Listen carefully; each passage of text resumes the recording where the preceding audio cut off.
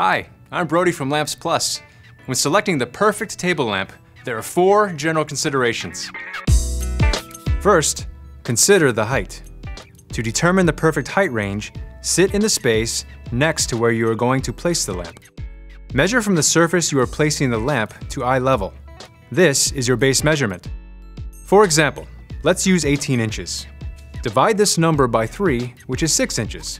This is the average height of the shade. Now add the base measurement, 18 inches, to the shade measurement, 6 inches.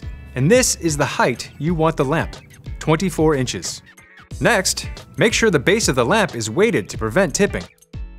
The lampshade depends on the use. If you will have the lamp on while watching TV, an opaque or material shade will minimize lighting glare, while a semi-opaque paper shade provides a warm glow for reading. Now it's time to consider the bulb. If the purpose of the table lamp is for reading, use at least an 8.5 watt LED bulb, which is comparable to a 60 watt incandescent.